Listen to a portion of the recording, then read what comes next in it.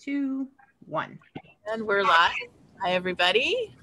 Welcome to Wednesday and the Sisters Interview. My name is Ashaxi. I am a Laurel from Ontier, and my sister Rifkin is a Pelican Knight from Ontier, and we are the Sisters Interview. Tonight, we have as our guest Duke Tjorkill Kanne. He's a Lion of Ontier. He's reigned as King of Ontier 3 times and as Prince of the Summits twice. Welcome. Thanks for joining us. We usually start these off by asking what your SCA origin story is. How did you find the SCA and what made you fall in love with it? I didn't fall in love at first. Took a few times. Very first time, a friend of mine said, "Hey, I'm going to a 10th birthday party of a birthday party medieval thing." And I thought we're going to some kid's 10th birthday party and it's going to be a medieval theme.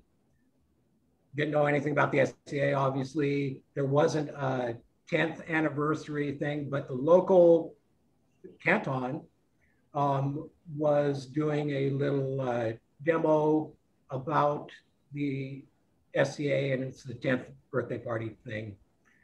Anyway, I don't remember too much because I thought it was really boring.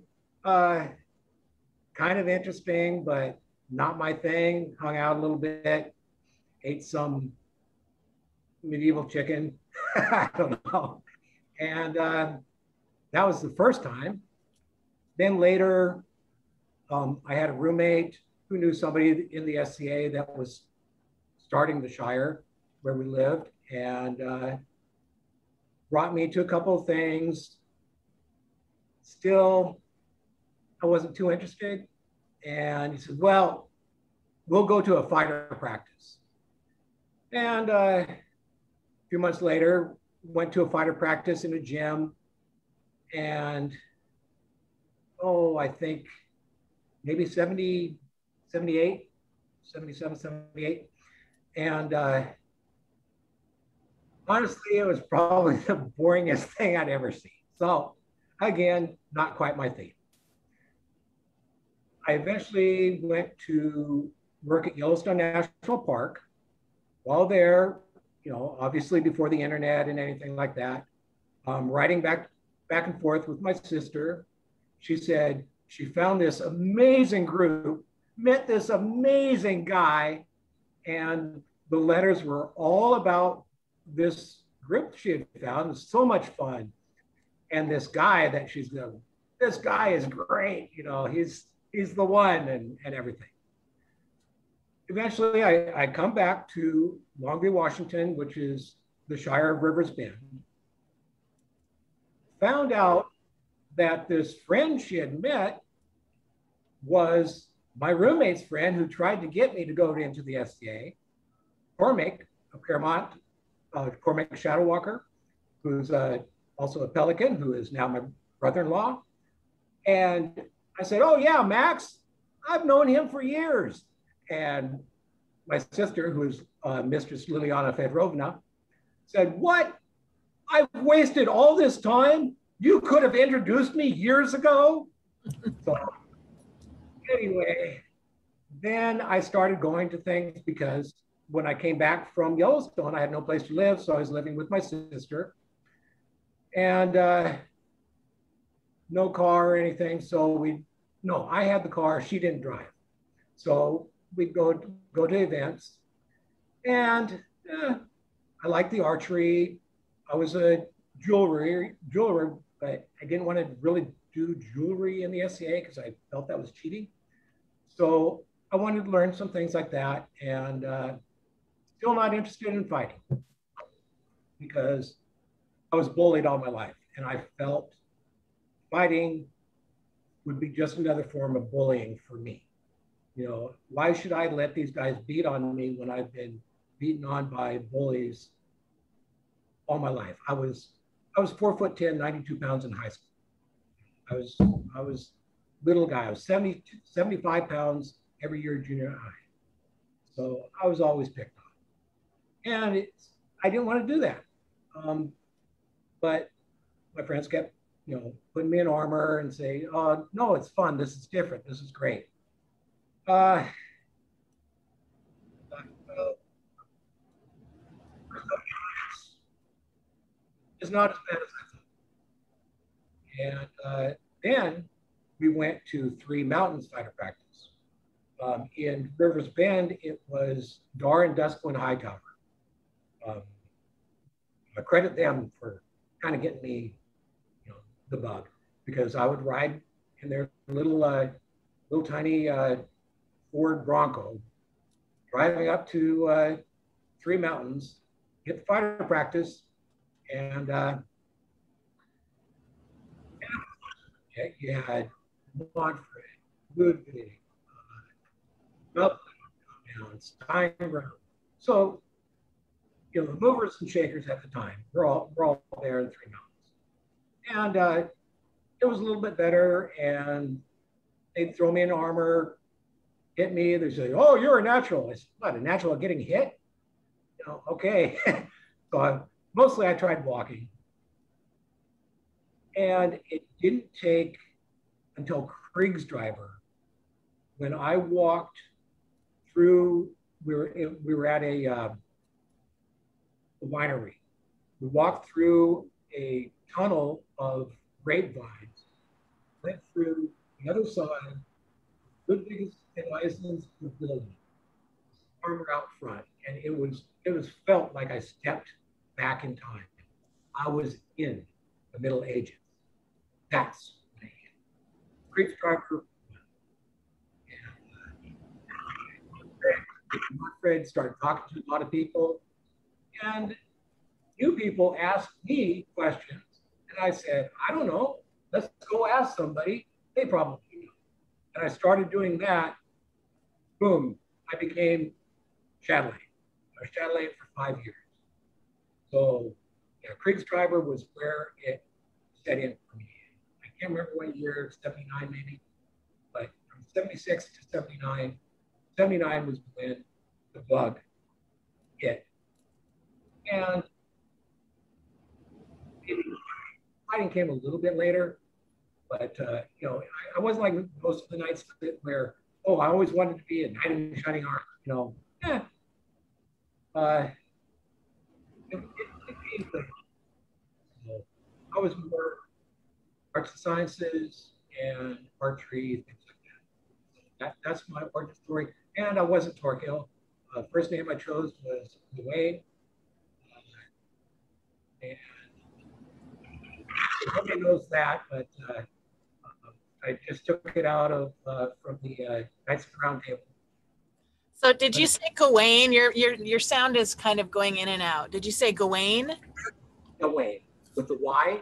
Mm-hmm. He's Lancelot's illegitimate son on the Round Table, and I thought, that's kind of cool. I'll take that. Then I was in a play. I was an actor, so I was in the play Ceremony of Innocence, and I played an actual character, people history, and I was so used to being called Tjorkill, I eventually took that and sort of his persona into my persona, and that's where Tjorkill was born. Again, around 79, 80, 1980, I think it was, 80, 81. Origin story. Very cool. Rifkin, I think you're on mute. Oh. Is that better? Yeah. Okay. I think you cut out when you said who got you in armor. Who was that? I'm sorry. That's Dar and Duskwin Hightower. Okay. They had some really cool armor, black and red. Again, that's probably why I chose black and red, even though Montfred was also black and red as my knight, my master. But I think it was set in from Dar Hightower because I thought that was really cool. Because at that time it's carpet armor, it's just a piece of a front and back tabard thrown over some stuff, knee pads, no real armor. So he had what I would consider real armor, and that's kind of what got me started in the fighting. And I was left-handed. So it was hard to find left-handed stuff. So I had to learn how to fight right-handed. And the first time I fought right-handed, or one of the first times after I'd been left-handed for a while, I threw this nice snap, and it was my shield. And it was to Sir Garen Darkwolf. And I hit him right upside the helm with my shield. He goes, "What the hell are you doing?" I go, "Oh, I thought that was my sword." And he looked at me like, "Don't you know the difference between a sword and a shield?" Man, this guy's you know.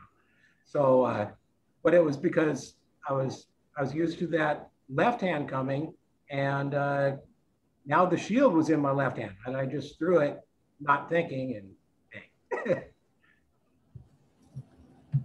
You're muted again. We're just like all the sound issues tonight. Well, I keep muting myself because I'm concentrating on. How did the fighting bug actually bite you? Because it sounds like you were very hesitant to embrace it. Well, again, I was bullied, so I felt that this is just, gives free rein for them to pound on me. But watching Kriegsdriver, so I get to see it's multi-weapon tournament. So all different weapon styles, weapons forms. That was really cool. I was going to better fighter practices, and I really don't know when it exactly hit, but oh, yes, I do. So I'm borrowing Skygrim's armor, Skygrim Stellari. He loaned me his armor, and I'm fighting in, I don't know if it was a tourney or fighter practice or what. And I'm fighting Tjorkill, and I'm blocking, and I actually lived for quite a while until he just pasted me. And as we started walking off, Garen and maybe Dublin and a couple other knights went up, and they said, "What, did you think that was Steingrim out there or something?" And Tjorkill said, "No, the kid's good." Chills up my spine. Oh, made me feel good. I think that was when it hit, because what a compliment.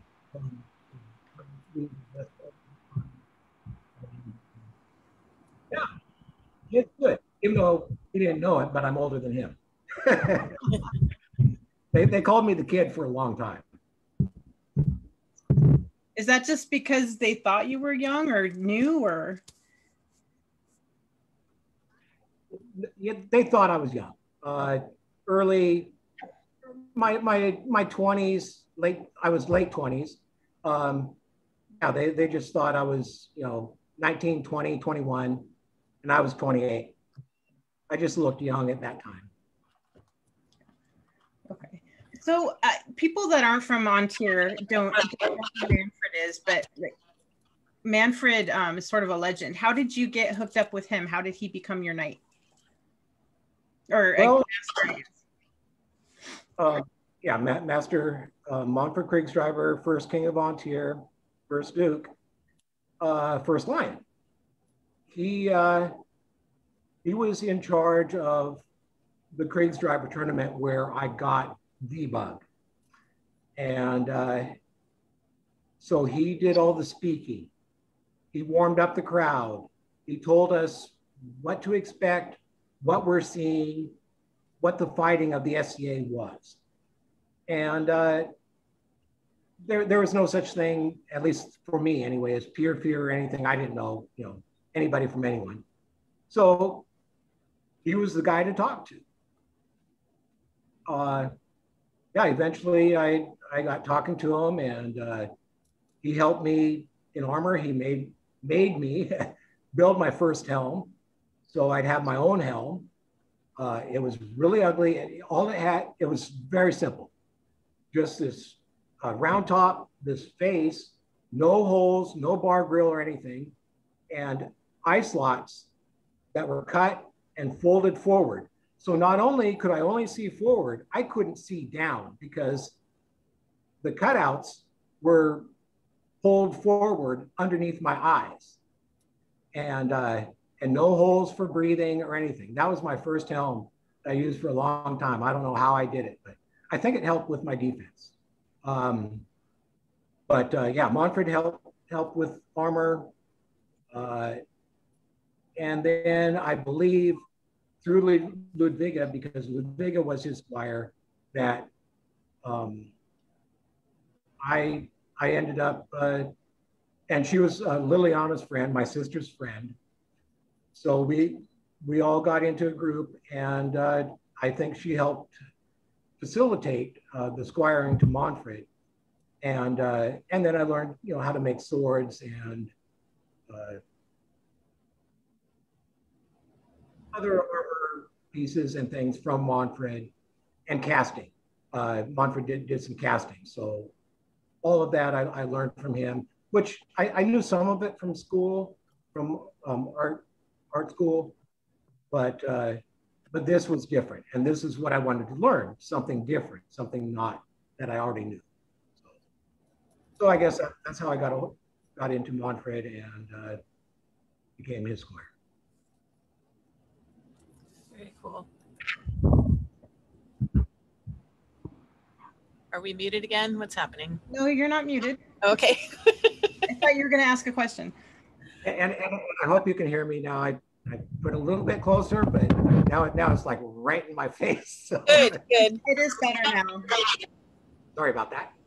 Okay. I'm also, the way I speak is kind of hard to hear. Like I said before, like Elon Musk has Asperger's and stuff, so I kind of monotone and am hard to understand.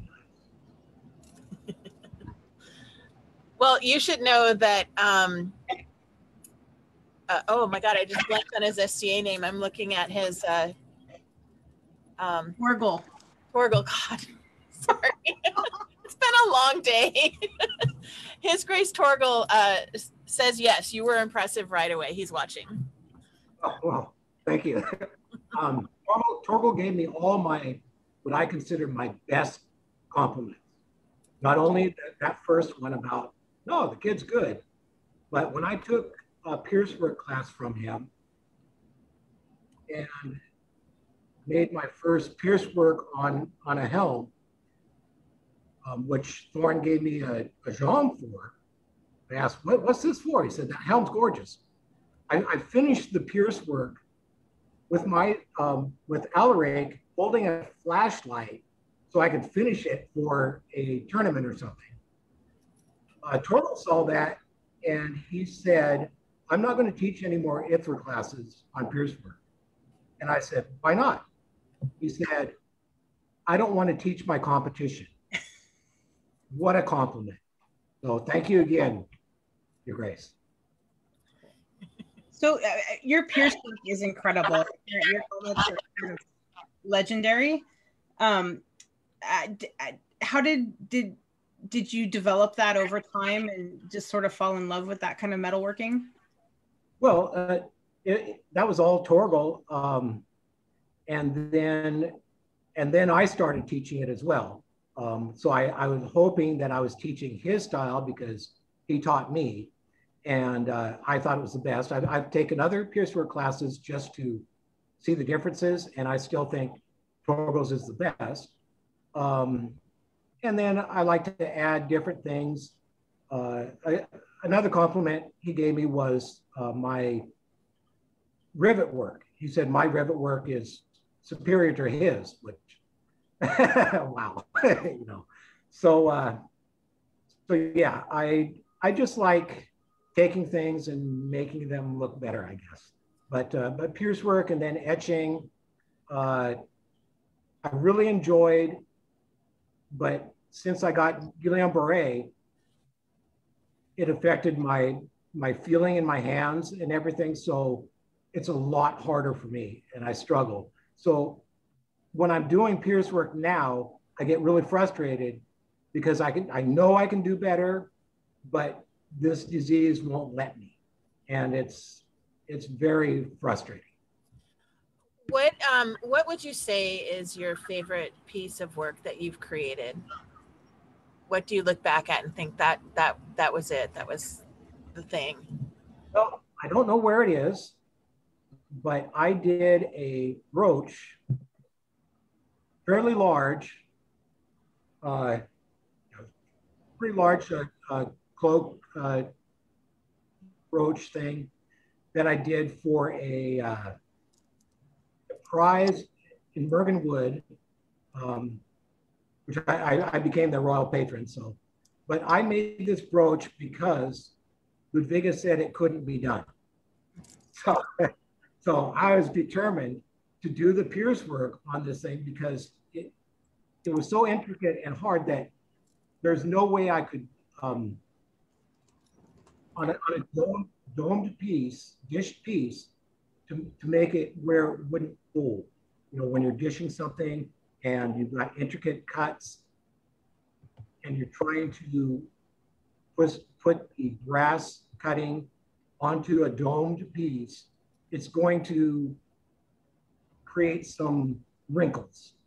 So I wanted to make sure, you know, this is going to work. It turned out great, and it was just because it couldn't be done, so I did it, and I think that was my piece. But I have no idea where it is. I didn't take any pictures or anything, but that's the one. I'm going to take you back to fighting a little bit. How long was your journey from squiring, or whatever do you call it, squiring to a master?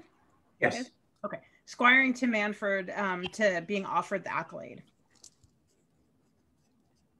A little less than 2 years. It was fairly quick, but this is the story. So I was Montfort Squire. We went to 20th year celebration. I was the only person to get kicked out of the Two Chucks camp for being too dangerous. We were doing, you know, stupid Norse pet tricks and stuff, and doing the fall in the axe, which has been talked about in other episodes. But me coming from being a stuntman, I was doing some different stuff with the axe, where I would run, dive, and land on the axe. And the people in Two Chucks, oh, you know, we don't want our people to do that. But, you know, they're all still having fun. Then I climbed a tree. So I was going to jump from the tree onto the axe. And that's when they said enough, because there's too many people that are drinking in this camp, and they're going to want to try that. The reason I did it was not because I knew how to fall on an axe, was as a stuntman, you take precautions. So underneath my garb, I was wearing chainmail. So I knew if anything happened, I wouldn't, the axe wouldn't penetrate. It wouldn't impale me. I might get a bruise, but you know, you always take precautions. So anyway, I got kicked out of Two Chucks. So, but as far as fighting, I'm watching all the great fighters from all other kingdoms. And Eric, as well, Arthur at the time, Duke Eric from Down Under, he was our king. And he was amazing, but Tjorkill was winning every tournament. I knew his style, but I'm watching all the other fighters. And then what I did was I took little bits and pieces from all the best fighters that I saw, that I thought were. They may have not won everything, but they had a style. So I took little bits and pieces, went back, bastardized them all, created my own, added my boxing, my wrestling, belly dance, things like that into that, created a new style, and nobody knew how to fight against it. That's, I think, I wasn't better than anybody. It's just that people didn't know. What is this? What do I do? And I think that's why I went from nothing at TYC to a year and a half the next time Eric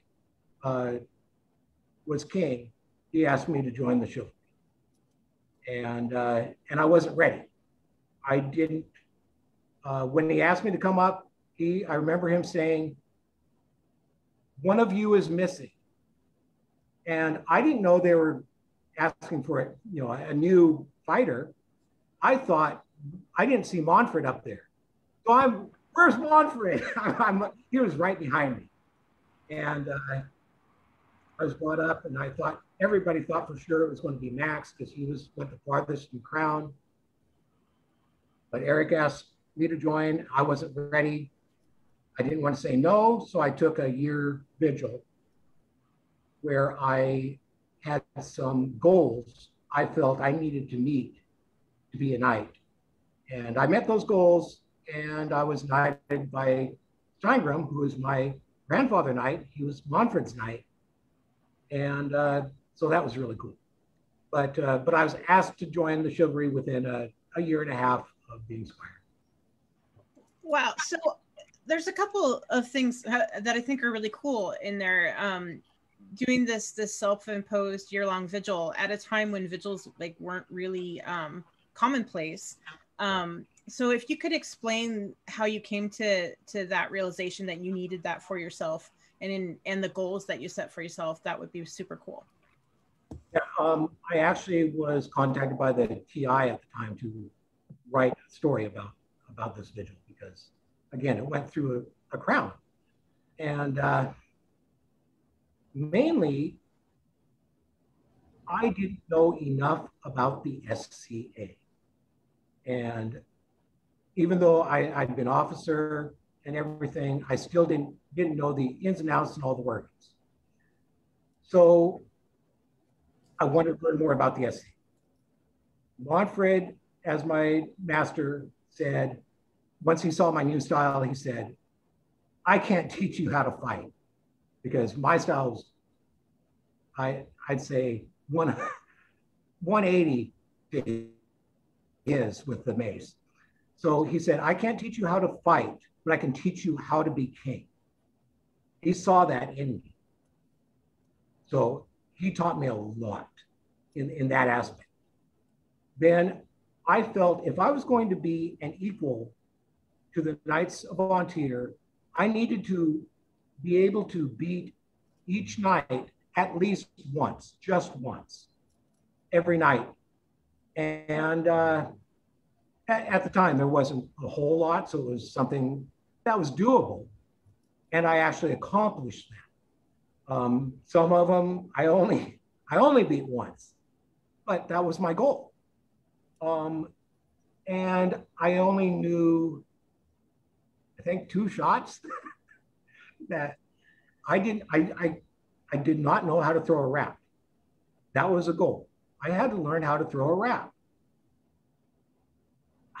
I'm terrible at learning. I don't see things the way most people do. I learned how to throw a wrap from a person who rarely fights. He's not even a squire, and he's 6'3", somewhere 6'3", maybe 120 pounds. And that was Pavel. Ferguson taught me how to throw a wrap. And when it clicked, it was like the easiest thing ever. Why couldn't I learn that before? So I needed to learn how to throw other shots besides the 2 that I knew. Learn to wrap, defeat every night once, and learn the ins and outs of the SCA. And I did those, and then I was ready to accept the accolade. Super cool. So you're known also for having a very interesting movement style and, on the field. Who do we have at 20 year to blame for that? That one was just me. It's some people call it the gangsta lean. My spine is a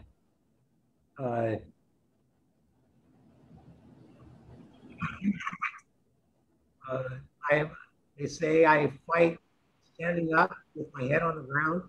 I don't know, all different things. Anyway, that actually somebody said, "Do you belly dance?" So it might have come from belly dancing. Um, it was comfortable. It was comfortable for me, but the whole thing is it threw my opponent off. And they saw me do it and they froze. What's he doing? So I just started doing it and it became natural. I mostly did it out of range. I also did it because I'm short.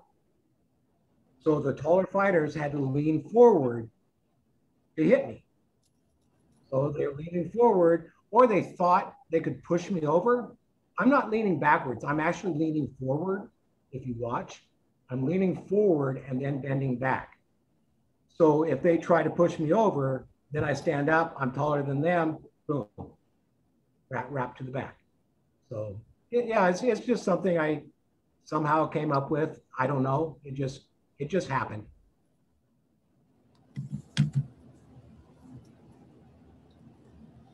So, when did you start fighting in crown tournaments?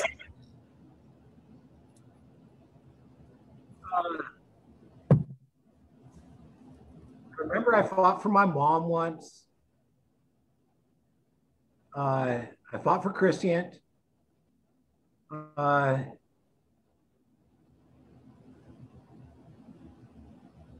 So yeah, I guess when I'm really fighting for a crown, you know, that was just, at the time it was just a tournament. I wasn't really fighting in crown. I didn't see it that way. Oh, tournament's happening, you know. Until Ludwiga, and then the infamous fight with Duke Eric from Down Under. I didn't realize I was in the final, and all of a sudden we're in the finals. We had fought earlier in the list, and I actually beat him, but it was a very long fight. And then we're in crown in finals, and our styles, there's a picture of us fighting standing. I don't know if you have it. I didn't post it, but Eric has posted it, and we are a mirror image, and that's how we fought. Only he knew how a sword moved. I don't. Other than that, we were mirror image, so it took forever. It was, there was no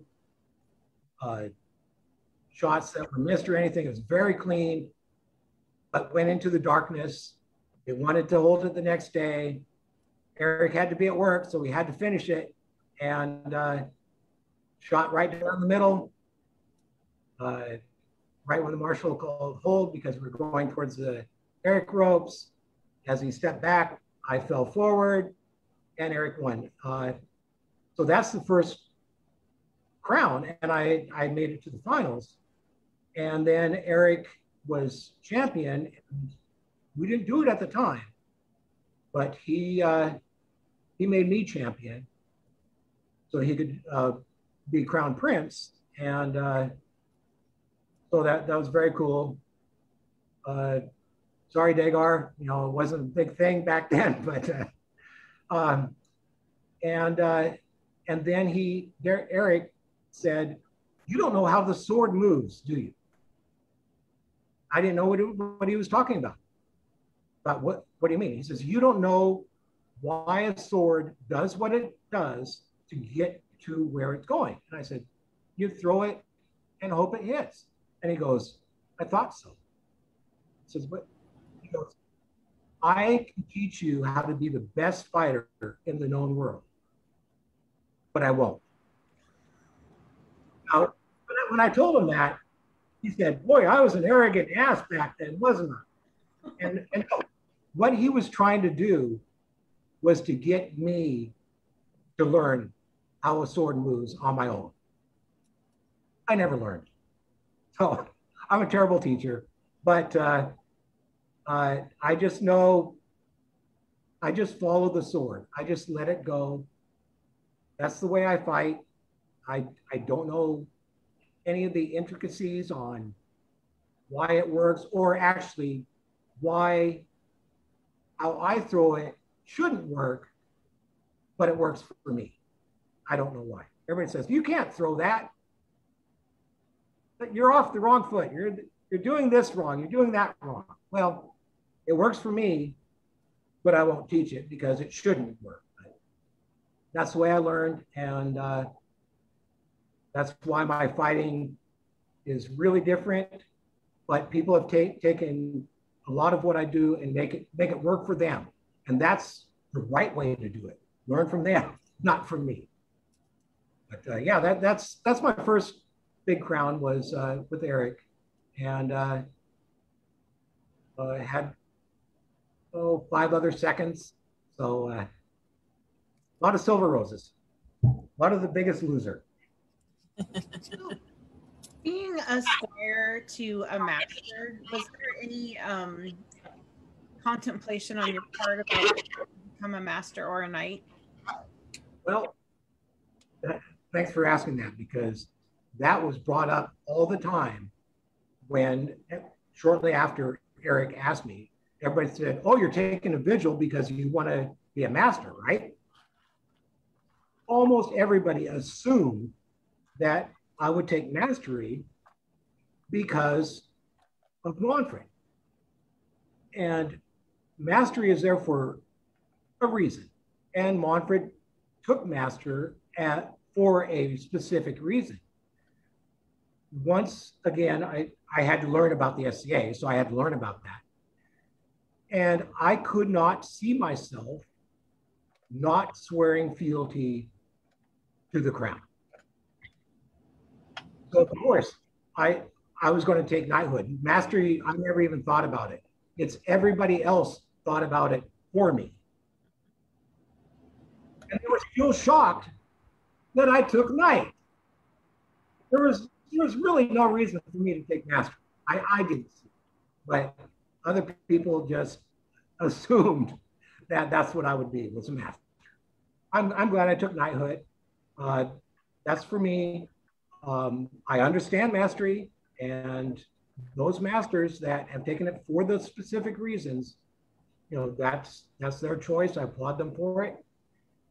But I couldn't see myself not swearing fealty to the crown. Very cool. After you got knighted, was winning crown and becoming a duke your goal, or was it just, I'm enjoying fighting, let's see how good I can get? I really thought about being duke. My first reign, I got to say, was amazing.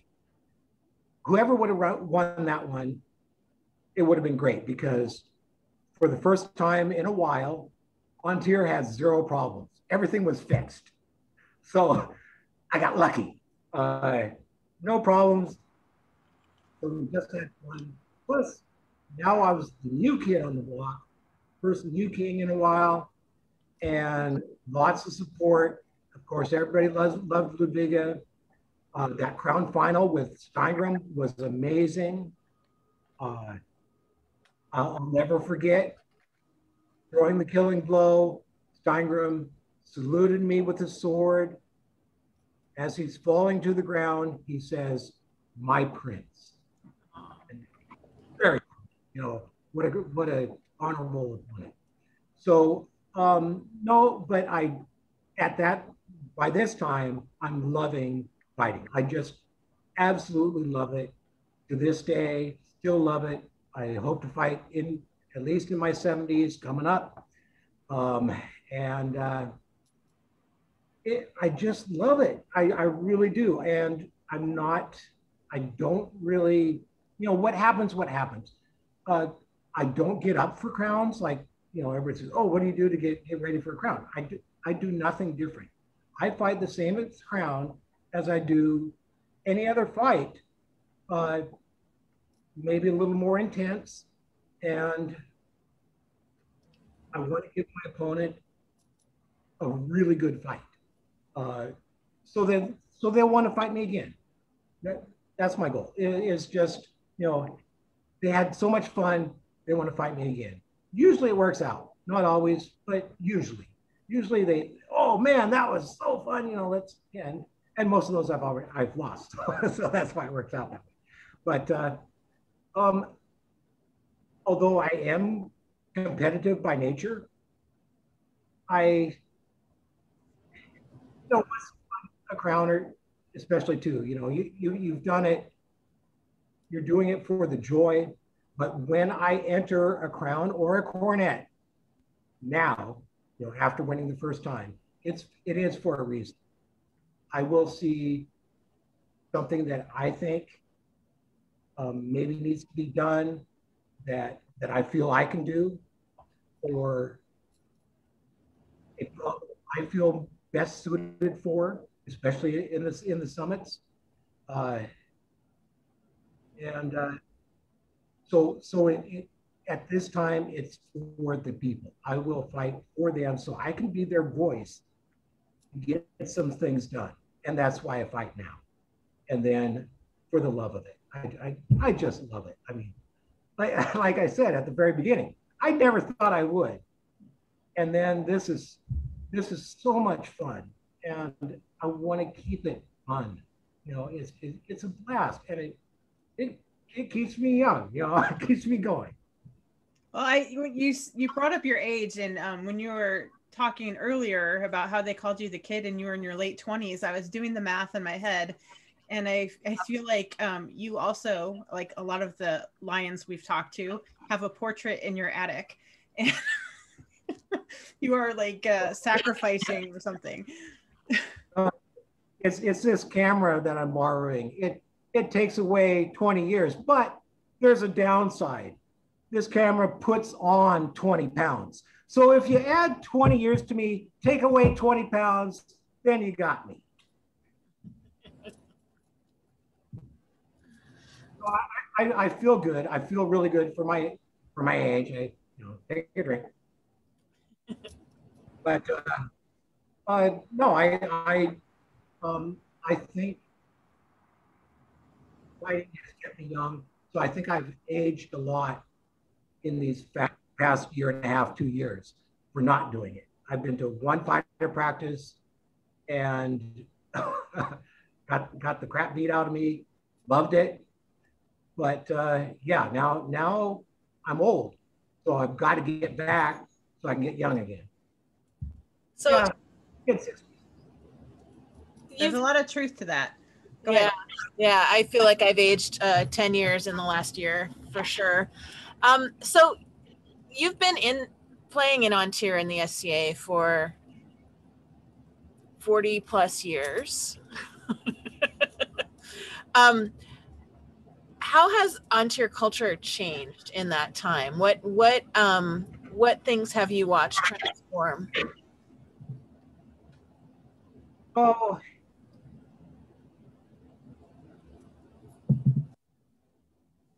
I don't know. Some good, some not so good. It goes down to words matter. Words matter. You can be part of somebody's SCA story. A lot of people have told me I'm a part of their story, as in First King, you brought me in, as Chatelaine, things like that. People are part of my first story, as I told you, Tjorkill, Steingrim, Duke Eric. But now there's so many. People will be walking, just walking at an event and say something that may be heard by someone who's new, who doesn't have things, is in a mundane tent, and they hear something said that's just in passing. Oh, let's not walk by there. That's just a dome tent city. And then they came to an event because they're excited. Oh, this is what I want to do. This is what, and then they hear, oh, that's a dome tent. I don't want to walk by there. Now they're hurt.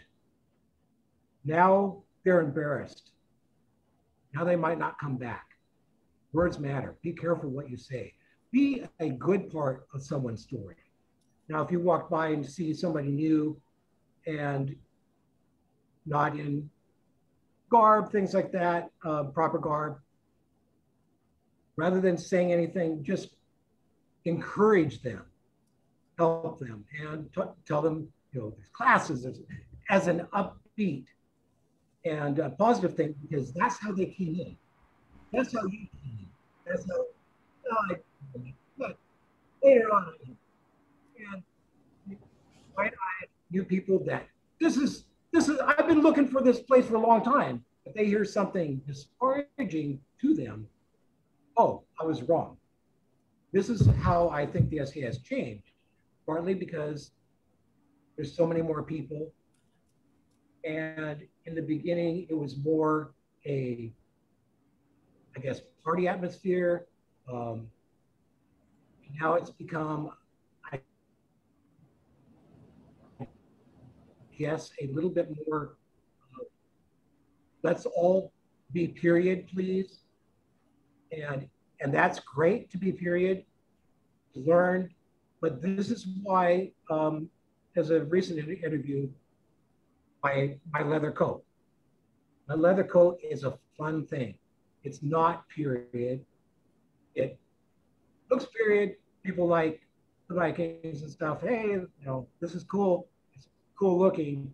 That's the old SCA. That was an homage to the SCA that I remembered, that I knew, because yeah, it's not period, but it's sort of period. It's fun. This is a party. I'll wear it, but I'll learn. I'll learn some period stuff, and that's what we need. We are missing teaching. And yeah, when I first started, there was interest all over. It's teaching. I learned so much, and now you have to really look for it. It's out there. It's all out there, but you have to look and just be nice to people. People are focused in their own world these days, understandably, kind of. But early SCA, when I started, it was everybody was. I mean, it was amazing. I don't know when it changed, why it changed, but now it's just little factions, little groups. Rather than one big. I would like to be one big. So speaking of teaching, how have you passed on your learning to students? Do you take squires, and what has your journey with your squires been like? Well, all my squires are peers. We're all peers. Peers other than knights, and pretty much all knights. I was pretty much fresh out of squires before the pandemic. I mean, they've done amazing. Not because of me, I don't think, as far as fighting teaching, but hopefully my calm demeanor and stuff like that has helped some of them, I know. Others grew into their role as knight, pelican, laurel, whatever they are. Most they're all knights. So I thought I was done, but then a few people have asked me during this pandemic, please, you're the only one I want to squire to. So I sort of took a couple, but I will take them officially once we start playing again. And squires make me learn. They make me young again. They make me want to get back in. So if you're feeling like I've done it all, I'm done, I don't really want to play anymore, teach. Find something to teach. When they learn something new, they feel good. It makes you feel good, and it makes you want to keep going. It makes them want to keep going, it's just an amazing circle. It's just great. And I am so proud of all my squires. Was it? They have royal peers. So yeah, that's pretty good. But it's not because of me. They did it themselves, but they did it, and it makes me want to continue as well. So hopefully these two new ones will get the spirit back in me, and I'll get out there again and have some more fun. So Countess Karina wants to know whether you've ever experienced pure fear, and how do you handle your groupies when they are starstruck? Why? No fear for me, really.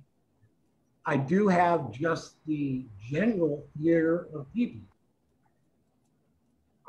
That's why I don't let anyone get close. It's Tjorkill's persona. It's not John. So I'm a little different in the SCA than I am in real life. But I'm still pretty quiet. In real life, I'm even quieter. So no real pure fear for me, only because when I first started, that's all I talked to was peers. And so I started at the top. You know, Montford was king. Well, actually, Ontier wasn't a kingdom, but one of the first people was the princess of Ontier. I borrowed her boots so I could fight. So they just happened to fit me. Anyway, no pure fear for me, but as far as, do I have groupies? That's what she said. Just talk to me. You might be surprised. I know I come across as sullen or quiet or intimidating, I guess I've heard. Just ask me a question. Just talk to me. Once I open up, it might take a while. It takes a while to pop that top and open me up. But once you're in there and I'm comfortable, I'm just the same person I always was. I just happened to win a couple tournaments that meant something. That's the only difference. I'm the same person. I'm no different. So there shouldn't be a fear there, but I realize there is. Don't be afraid to talk to me, ask me questions. I'll talk to anybody. I'm honestly more afraid of you than you are of me. And that's the honest truth. I told that people. So yeah, that's why I'm always by myself. And not very many people are close to me. Sorry, did my voice go again? Yeah, can you tell I lean in? Like, leaning in. I'll lean in. You won't get my background. I think that's true with most quiet people, is that they're shy and they're really more afraid of you than you are of them. And I think that's true for all of the legendary T-Dukes in this kingdom. You and Thorn both say a lot with your facial expressions, but you don't talk a whole bunch. Tjorkill is also very shy. Yeah, for sure. Yeah. Well, should we look at photos? Sure. Let me pull them up.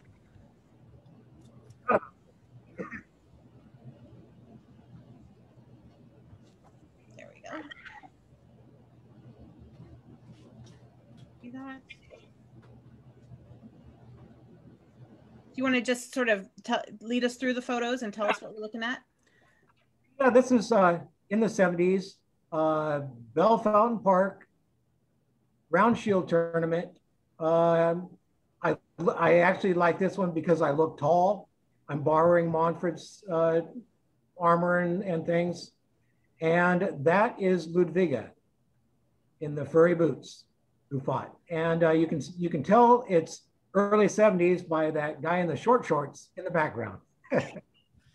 And those boots are also a tip off. Our mom had those as her after ski boots in the 70s. So yep. A lot of people had those for their ski boots.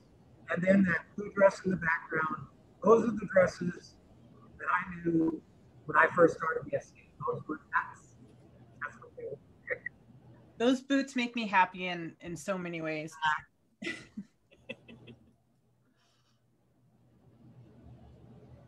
This is when I hit Garen with my shield. Now, that's how tall Garen is. I am standing up. And I'm using the mace because Manfred used the mace.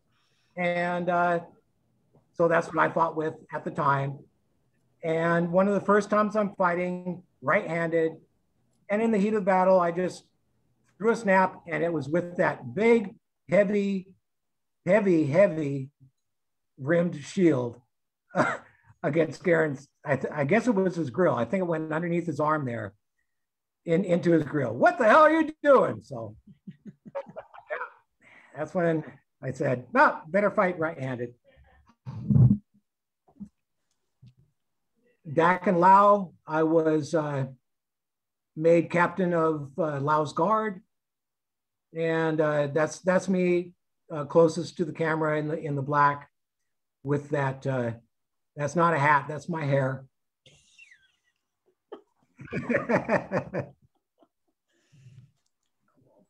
Yeah, I had a lot of it. Not anymore. So this was when Eric asked me to be, asked me into the Order of Chivalry. Now, everyone assumed that I knew it was going to happen because I'm wearing white. It's just all I had. I just put it on, and I'm biting my lip. I had no idea.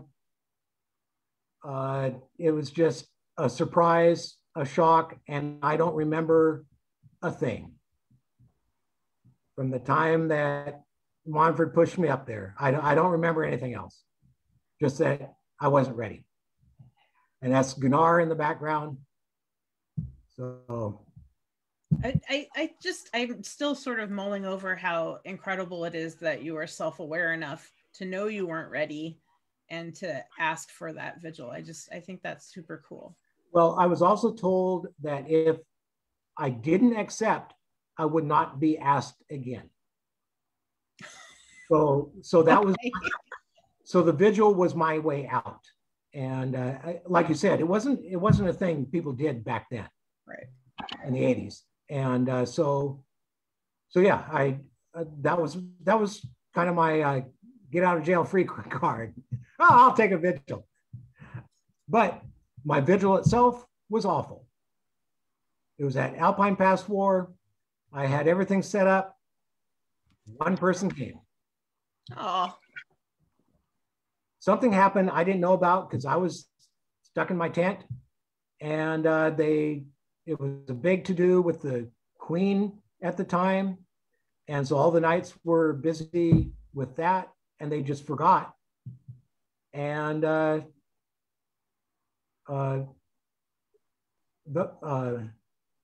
Valdar of Oslo came. He was the only person that came to my vigil.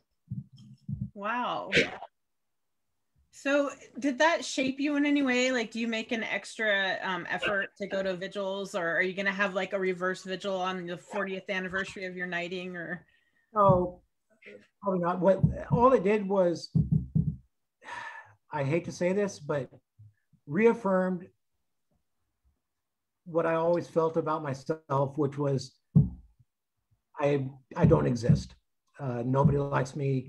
I'm not really here. I was always in the corner. If I left, nobody knew I left. If I came back, nobody knew that I had even left. I just felt like, oh, I guess it happens here too. So sorry, it just made me feel like nothing had changed. Well, I'm sorry, that super sucks. So I got over it. So and had a great nighting, which is what this is. It's in my home barony of Three Mountains, my grand night, Steingram, and my night at the bottom, Montford. So everybody's there. And it's when my parents decided, even though they'd been going to SCA and stuff, that's when they decided to be in the SCA. Was once I was knighted, that was a big deal for them. And they jumped in, started shires. My dad became a pelican. My mom was cooking and making garb for everybody. Yeah, they went in with both feet, and into their 80s, they kept going until my dad took a fall, and that's what sidelined them. But yeah, this knighting here did it for them.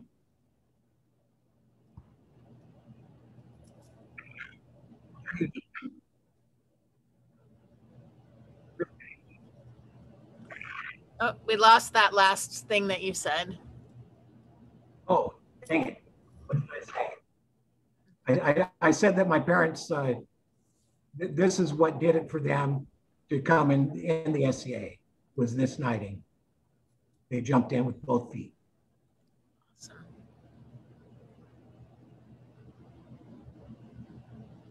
One of the infamous trips to Estrella War, and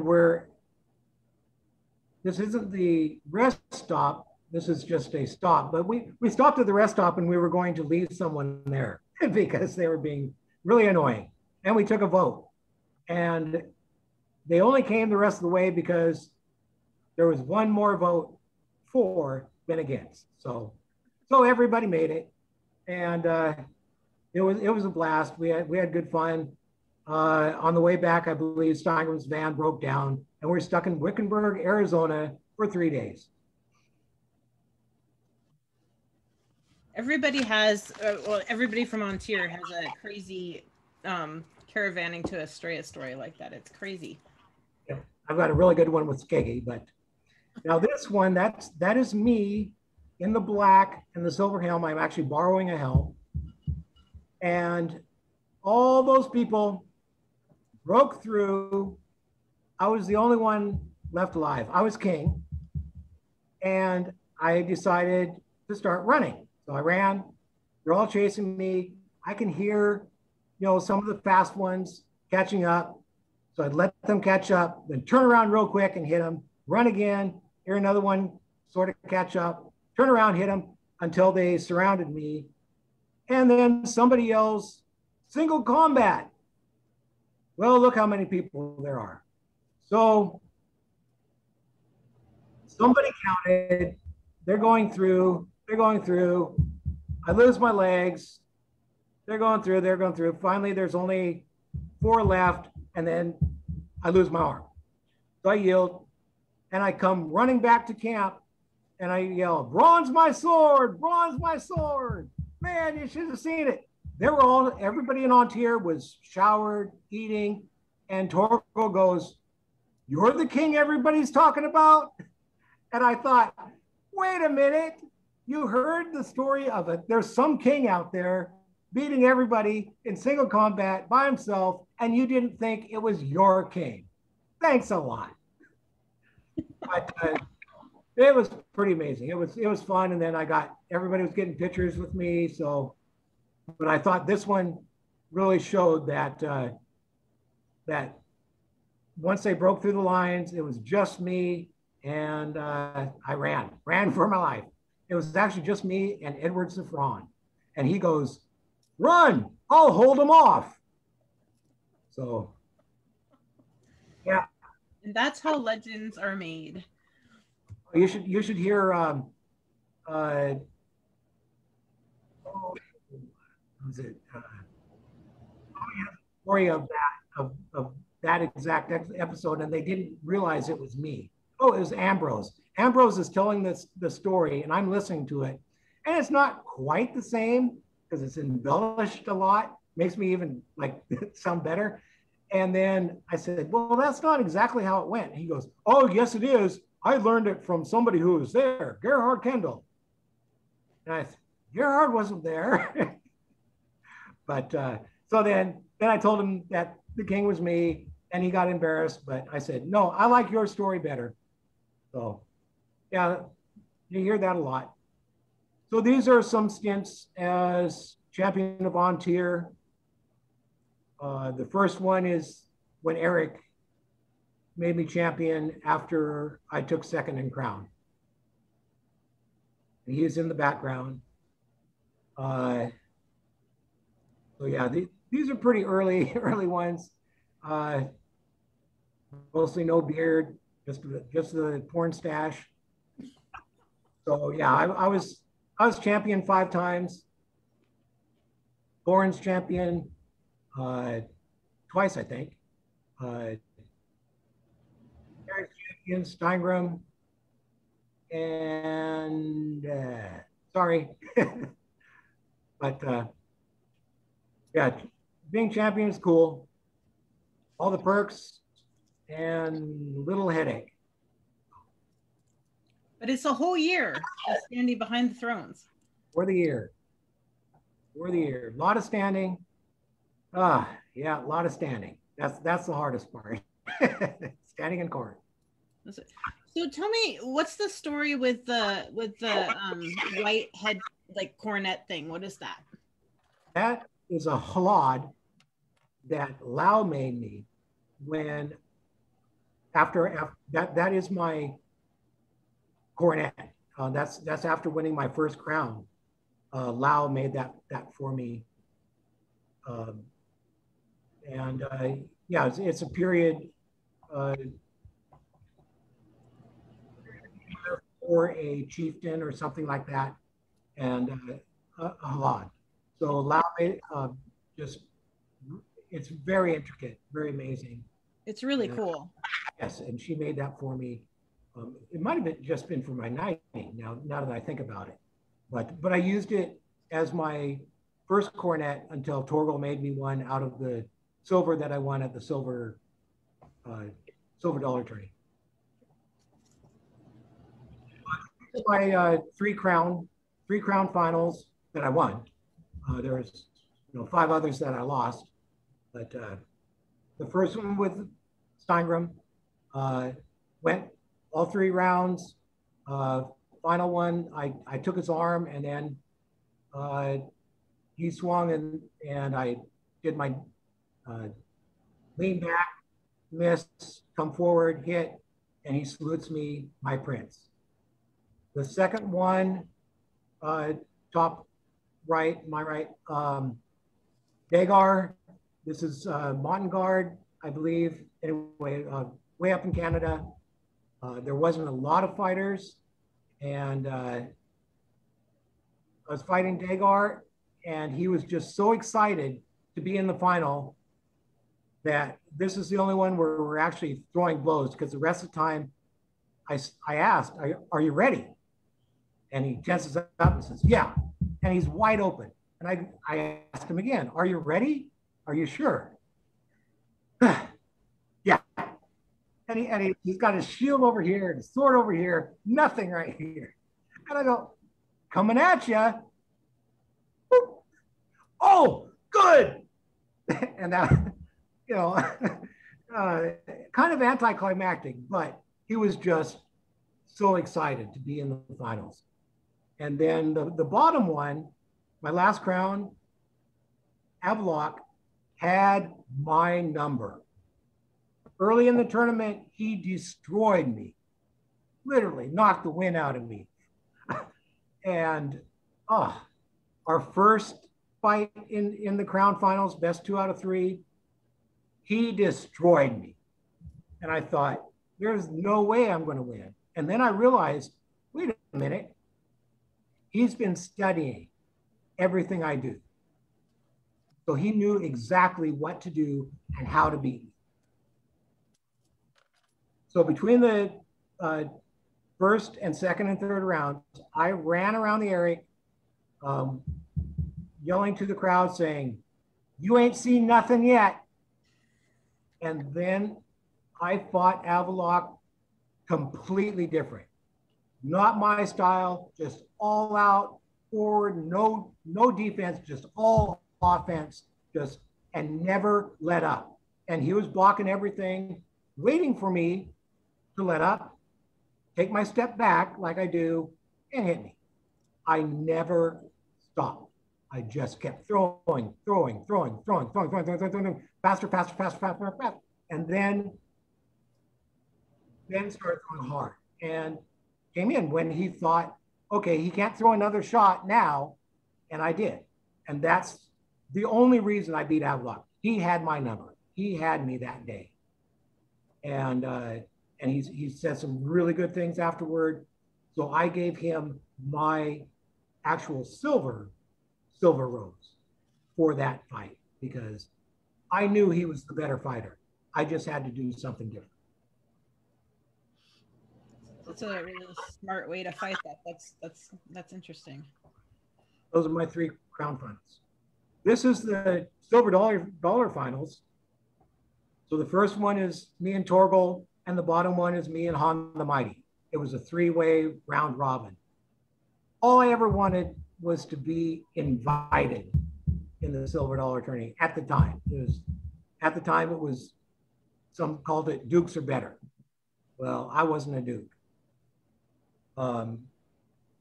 Stein with King, I was his champion. He didn't want to fight in it, so he petitioned that I fight in it. And then I kind of became the crowd favorite because I fought so different. Who is this guy? And then as you look, the bottom picture, the crowd just got bigger and bigger as we went on because everybody's saying, hey, there's some guy, they didn't know who I was. And, we don't know what he's doing. I remember when I fought, my first fight was Devin of Beckingham and one-shotted him. Granted, he was hungover and just woke up. But I fought Michael Bedford and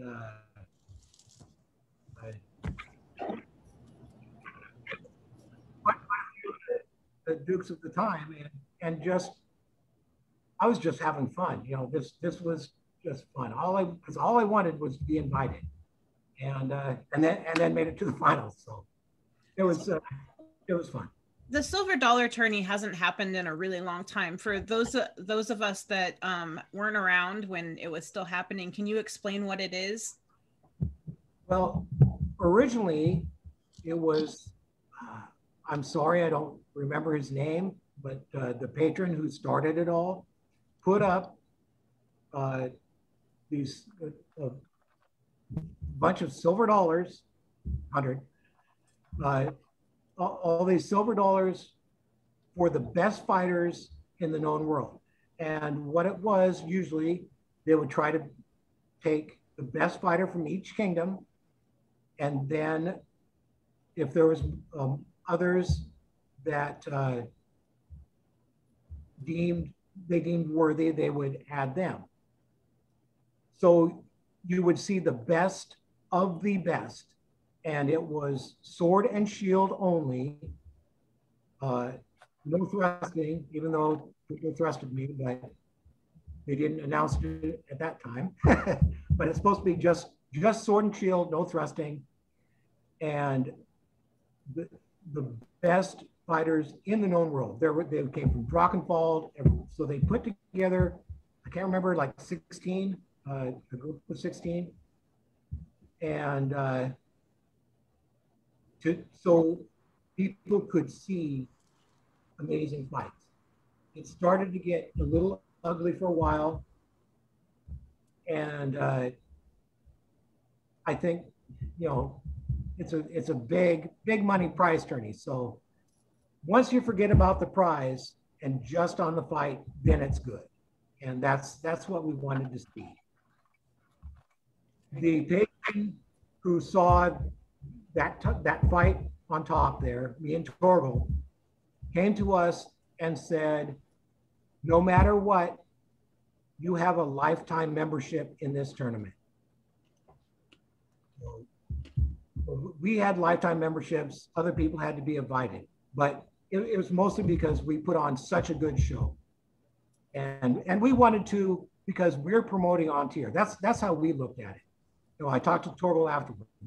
We wanted to show that On Tier had the best fighters in the known world at that time. So that's what we tried to do. But the Silver Dollar Tourney at Estrella was originally the best fighters in the known world from all the kingdoms, and Drachenwald,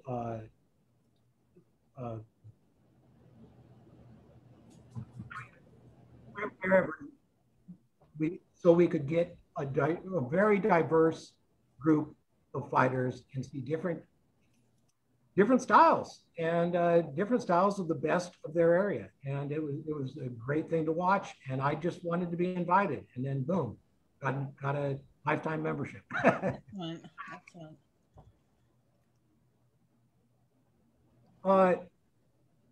I always like to have fun as king.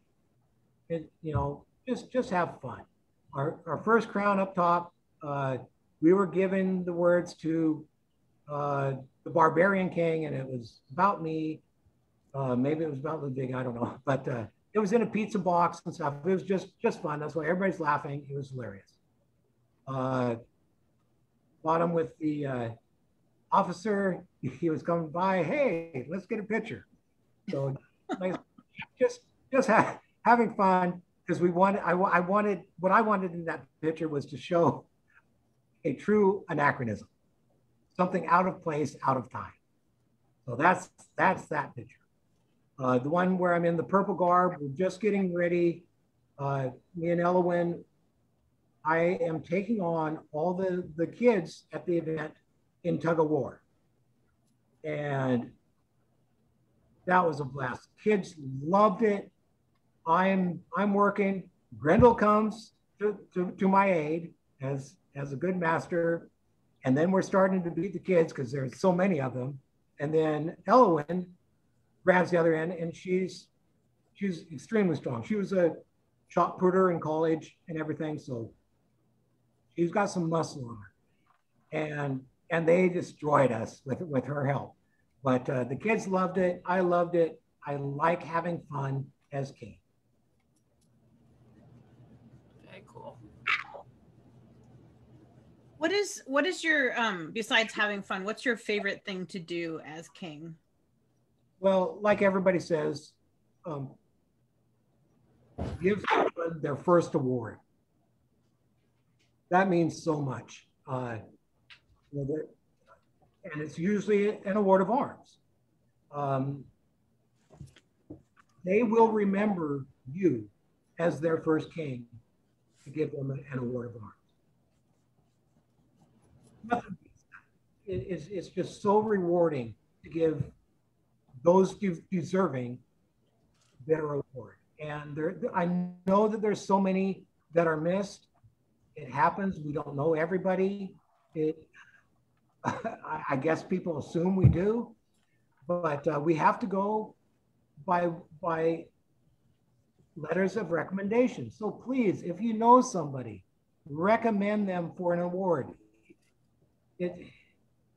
That's how people get awards. But to give an award for those deserving, that is the best part of being king. However, I will say the first time I felt like a king,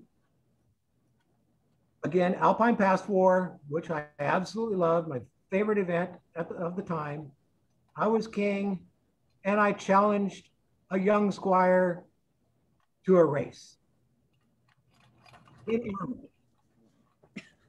So we're in full armor, and we say, okay, I'll go to that bush down there and back. Okay, so we're running. I thought I was pretty fast. We're pretty even. Coming around the bush, we're even. I'm realizing he doesn't have real leg armor. He's just got a piece of leather. So, I'm wearing steel legs. So I'm starting to fall behind. My knights noticed that. Just before the finish line, they grabbed the squire so I could win the race. that's when I felt like a king. My knights came to my rescue because the king could not lose the race. That's when I felt like a king. Very cool. It was. These are some squires. My first two squires there at the top, Ty and Corin. Doesn't even look like my helm, but I'm sure he's polishing my helm, as my squires did. Alaric in his amazing armor. What an amazing armor he was. Way before his time, he was doing that before anybody else was. Really proud. I mean, I taught him some basics, but boy, did he outperform me leaps and bounds. And then also taught Vryn, Helmschmied, Sigmund. And then once Sigmund got with Ugo, even upped his game even more. But yeah, they way outpaced me. Elowyn, she also made her own armor. So there's some squires and they're all peers. And some more making a squire. I was actually told that I needed to squire William by the Order of Chivalry because he was kind of out of control and they felt I could rein him in. I said, I can't do it by myself. So John Skye there from the West said, I'll help. So there's a squire that had two knights. Tyus there at the top. What a great guy. Everybody knows what a great guy Tyus is. Niall down there, bottom left in my pants. He says, I want your genie pants. So he made pants like mine. And apparently I was the first person to wear pants over leg armor because again, Tjorkill asked if it was okay if he could wear pants. I go, why ask me? Well, you're the first person to do it. So that was also cool. And making squires, something I did. So yeah, 14 squires, 14 knights. Cool. It looks like Lolita is about to hit you in the background. Oh no, that's a scroll. Never mind. Yeah. It looked like she was in an action pose. ready to dump the Gatorade on. Yeah. That's what it looks like. Now these were real fun memories. The first one, yes, I wore a Launchknecht. So I was part of Beric's guard when he was Prince of the Summits. And my squire there on the far left, Brian, who's now Brian Tjorkill's son. That's the first and only time he says he will ever wear Launchknecht. So that was a lot of fun. And then at the bottom, Duke Conrad Breakring wanted to put together 13 warriors. So he chose his 13 fighters of the SCA to take on the Horde, which was just a bunch of other fighters. I believe when we fought them, we lost one, and I believe it was Jade. I'm not positive, but only because half of the Horde went after Jade because he was the best. So he took most of the brunt and held them off while we ended up slaughtering the other 30 and then came after the ones that killed Jade. Anyway, it was just a really fun event. This was also at Estrella, I believe. And there's some who's who, some that are no longer with us, unfortunately, cancer.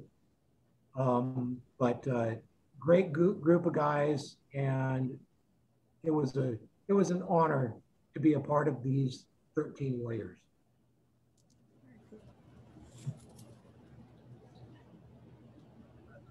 SCA wedding, this was kind of fun. Gunnar there was Odin, so he had a patch over one eye. Master Angus, also no longer with us, was Thor. I don't know where she is, but Kyrie was Loki. So we had them all there at this wedding. It was just really cool. It was a fun little medieval wedding. with me and Elwyn, and I think this was before we reigned, before she was queen. Yeah, it was before she was queen. But yeah, it was a fun time. All right. Well, I think that's the last picture, so I will stop. There we go.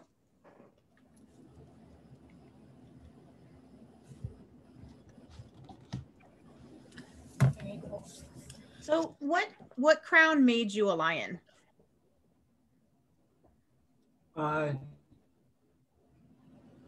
William and Siobhan. Oh, thank you. Yes. Now, I told William that I did not want him to make me a lion. I said, whatever you do, do not make me a lion. And he said, okay.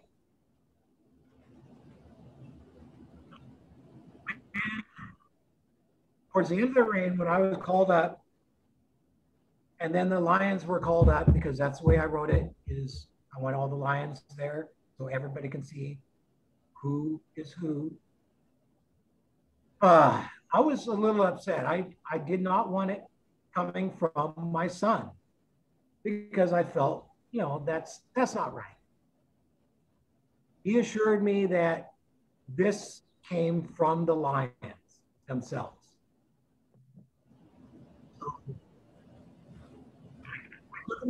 I don't know whether it is or not, but or if it's just something he wanted to do. I hope it came from the lions, but I accept it. I mean,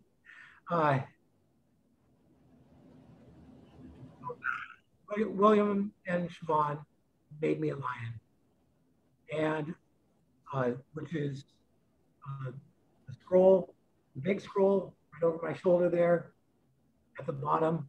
I don't know if you can hear me, but the big scroll there, and that was made by Ty. My son made me a lion, and my daughter made me the scroll. You're muted again. Gosh, I'm having such problems tonight with that. I had forgotten it was William.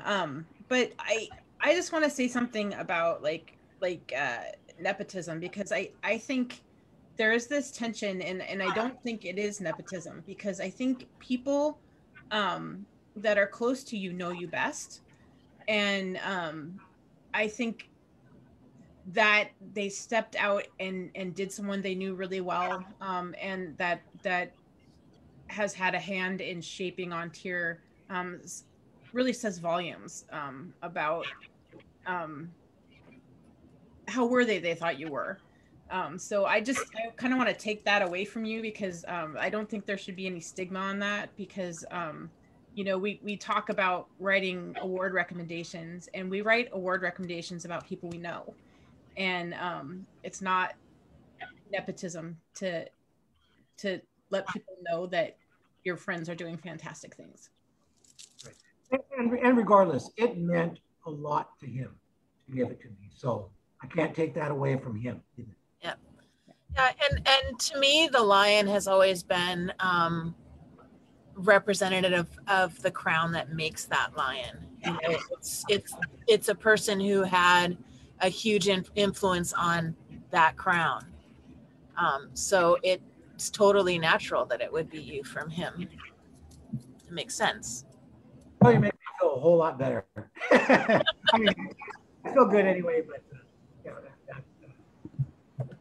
Well, you anticipated my next question, because I was going to ask, how it made you feel, but you told us. So.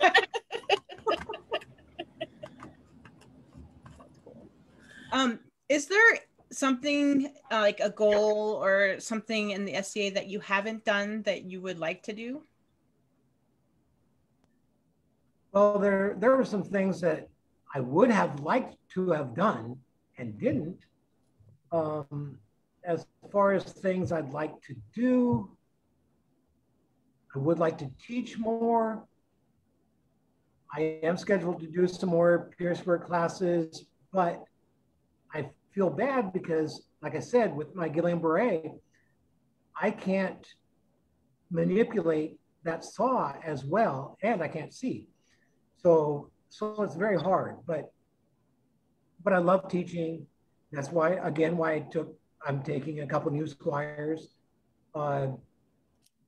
It keeps me learning. Anything that keeps me learning is good. So I don't know if there's really anything that I need or want to accomplish, but yeah, I really would have liked to have made Laurelyn a duchess that she deserves.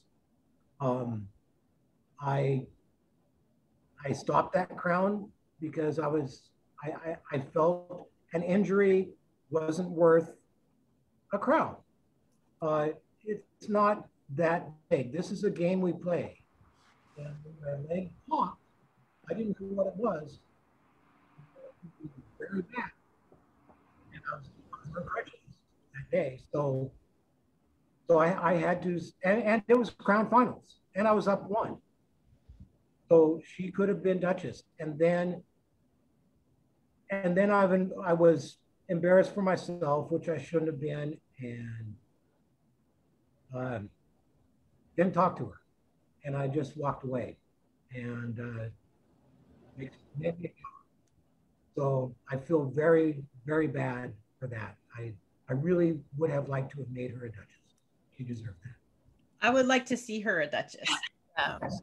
But you know, I think that's sort of a natural reaction when you injure yourself in crown finals and you can't finish, and something that you would really like to do for your consort. So I'm sure she understood. She's a very understanding person. What? They asked if we wanted to do it another day, the next day, and I said that would not be fair to my opponent. That is giving me an unfair advantage. It's not fair to them. This is something that happened during the tournament, in the tournament, and it's not fair to my opponent. So I said no.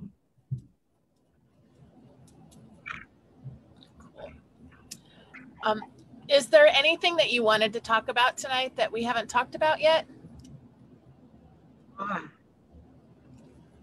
could go over my sword making technique. If you want, we don't have to. Well, but there is something. Okay. That the big hammer, the story of the big hammer that a lot of people have talked about on previous episodes and everybody's gotten wrong. That really cool hammer, it was not the hammer of state. It's not the Muck and Tall Mall. The Muck and Tall Mall is something completely different. The Great Club is completely different.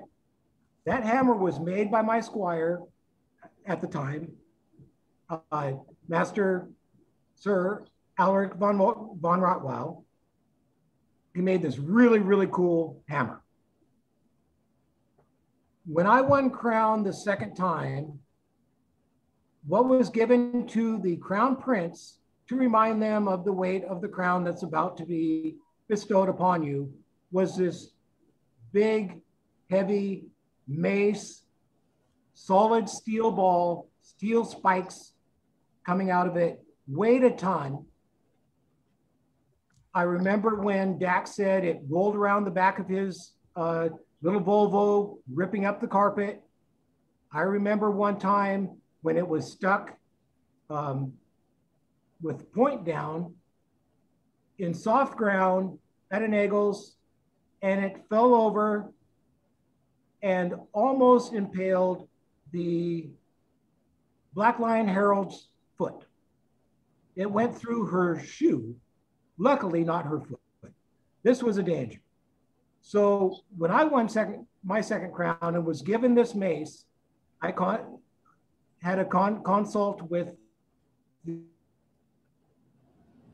the exchequers, with the seneschal, kingdom seneschal, and previous crowns, and said, we got to get rid of this. They agreed, auctioned it off. Lothlorn actually won the auction. I don't know what happened to it afterward. Alaric gave me that hammer to use instead. Use this for a while, borrow this.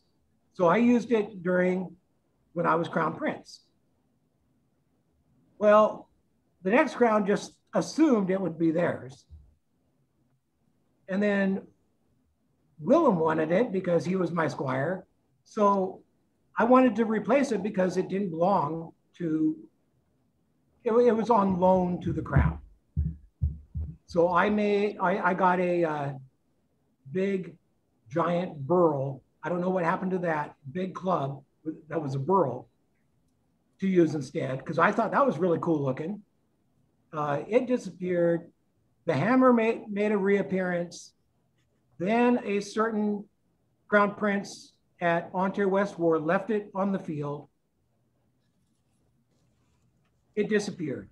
Now it's fuzzy on where and what happened to it for the next couple of years.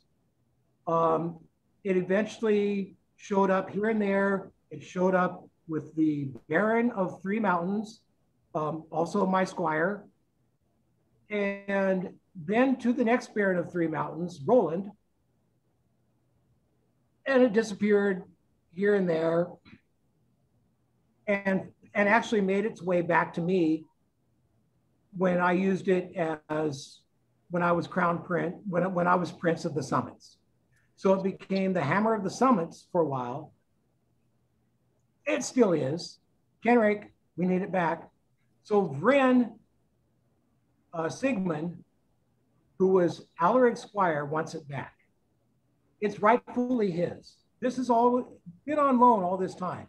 It has never been really the kingdoms or the principalities. It's on loan from Alaric. Sigmund would like it back, but he says he will replace it with something very cool. So Kenric, if I can get it back, you'll get something really cool in return.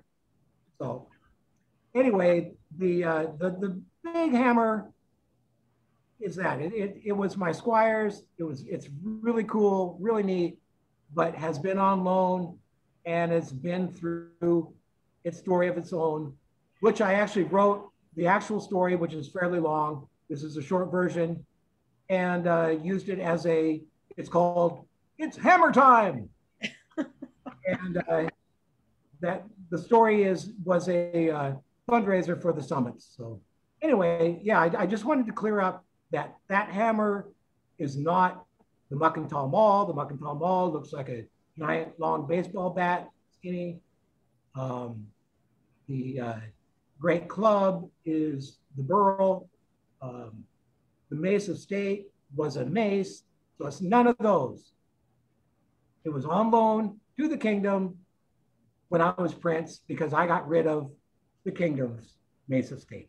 So that's the story of the hammer. I just wanted to clear that up. Well, thank you. You see, it hangs around for 6 reigns, and all of a sudden, it's the thing. Exactly. Yeah. And everybody wants it because it is so cool. The burl's pretty cool too. So should I ask the last 10? All right, let's do it. If you could fight anyone in the world, who would it be? I've been thinking about this one. I would like to fight Branos. I would have a chance when I went to my squire's second knighting in the pit room. He was there, but I didn't have my armor. But Branos would be one. Again, I've got to fight Eric from down under. We've got unfinished business. And he's back fighting, and I know he wants to fight.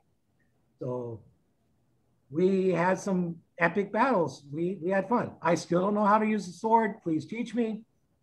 But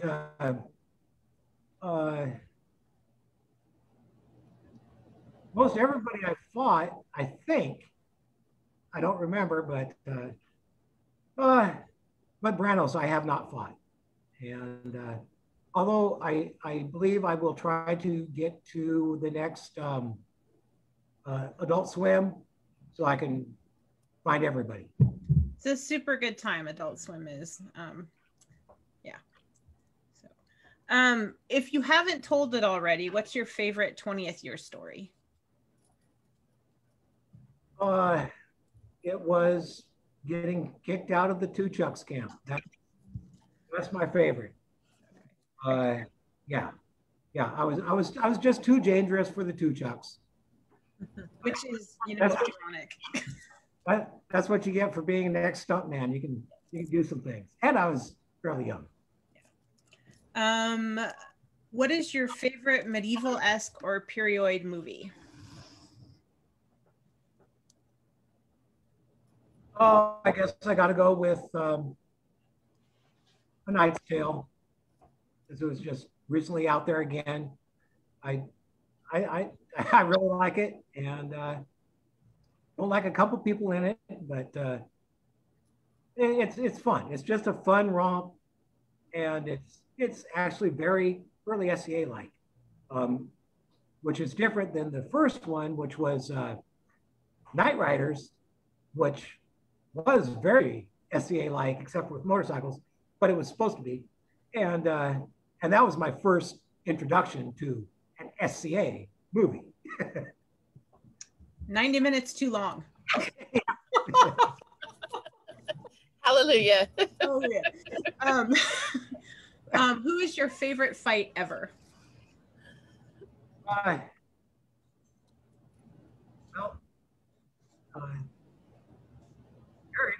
Eric from Down Under, and then a couple really good ones with Torgel, Steingram, and Hans from the West. We fought at the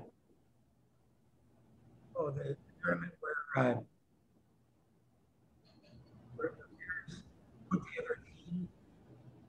That was just a lot of fun. We lost you again. Oh, there you go. The tournament where Royals put together a team of a fighter, a squire, a mod, and a officer. The Rose tourney at Great Western War? Yes, that one. And I fought Hans there. That was a blast. I mean, he's just so much fun. Helga also, but yeah, my all-time favorite is always the go-to with Duke Eric, and the other Duke Eric. We had some fun fights too. On Tears Duke Eric. They're both on Tears Duke. They're both, yeah. The one that wasn't Arthur or Loki. Right. Anyways. What event have you never been to that you would like to go to? Well, when I came back from Dillenburg, I didn't want to come back to Ontario events, so I went and I traveled. And that's when I found golf course and much fun. Had a blast. What I didn't make it to, was Lily's, so I kind of wanted to go to Lily's, and I heard it's terrible. But they're really good things. So Lily's Adult Swim, it's not really an event, but I go to that. But yeah, as far as events, the only one I missed out on was Lily's. I've been to pretty much everything. Yeah, I've heard great things about Lily's War. It's supposed to be just fantastic. What's your favorite in-kingdom tradition? Well, most people say the Ring of Steel. That's very cool. I'm a little partial to the lion, since we created it. The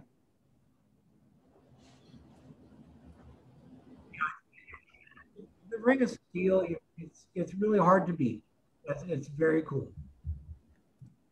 It's visually go ahead. When done correctly. Let's see. What book would you recommend to a squire or a new fighter to read? Been thinking about this one too. I I've just been reading Genghis Khan and the Making of the Modern World. That's just very kind of a very cool read. But as far as to recommend someone coming up, someone fighting, either someone that needs to create some goals and how to keep those goals and attain those goals, is Water the Bamboo. Water the Bamboo by Greg Bell. It's very good and very informative, and mostly about team, but you can use it as an individual as well. And it's uplifting, but it'll keep you on track on your goal. You set a goal or goals. This will teach you how to attain those goals. And then once you've attained those, how to keep putting other goals so you've never finished attaining your goals in life. So Water the Bamboo, very good read for anyone. Great. I'm writing that down and adding it to my list because I think that's the first time I've heard that book. Please read it. Very good. Who was your biggest influence or mentor?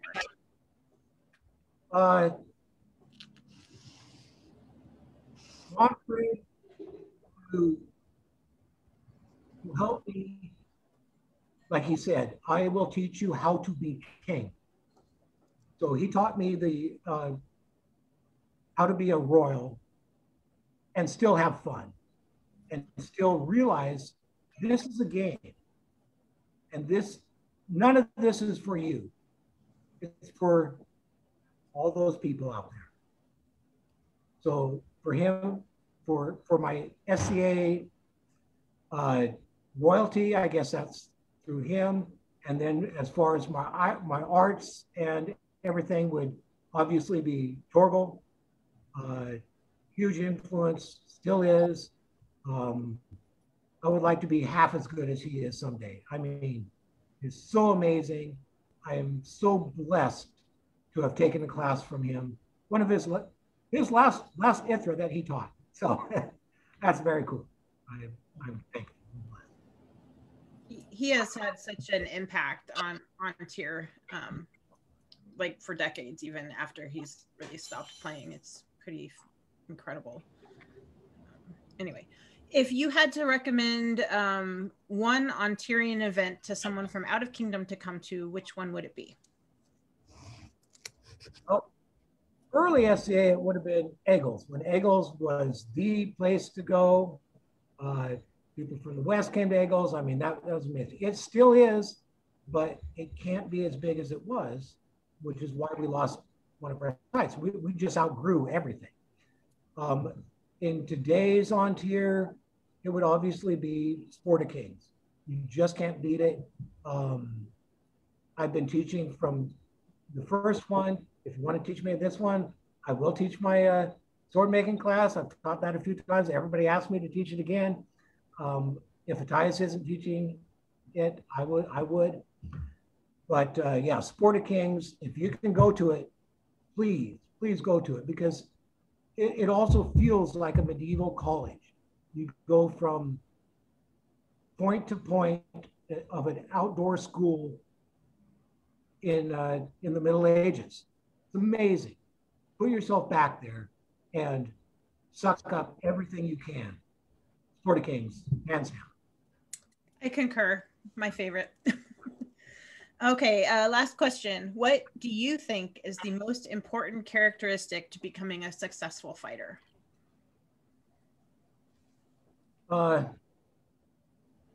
Persistence. To be successful, learn how to lose. You have to learn gracefully, learn how to lose, take it, and you always learn from a loss. That's how you get better. You find somebody better than you, get beat up by them, learn everything. Someday you'll beat them.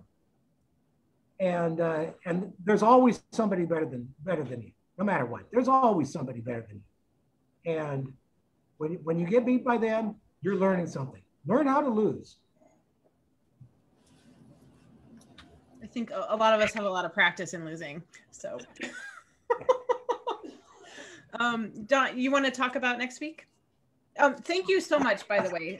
That's where the Did we talk over each other?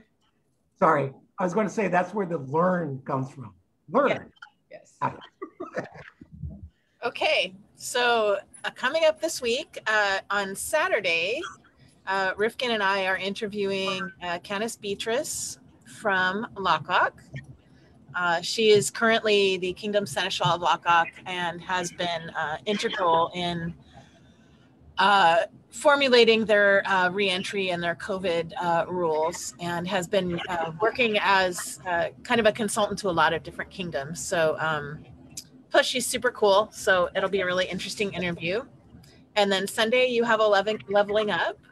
Yeah, I'm having my dukes and duchesses and countess and viscountesses back to talk about reigning and what it takes to prepare to reign, and what it takes during the reign, and that should be super informative. The last one was really well received, so I'm looking forward to talking to them again. And I'm looking forward to watching. I really enjoyed the first episode. And then Tuesday, we have Marion Starveld from the Summits on A Branch of Laurels. She's been Princess of the Summits, Baroness of Adiantum, and she's one of Optimus Sades, my husband, was one of her sergeants and has been very formative in his SCA career, and she's just super cool. So we'll talk to her.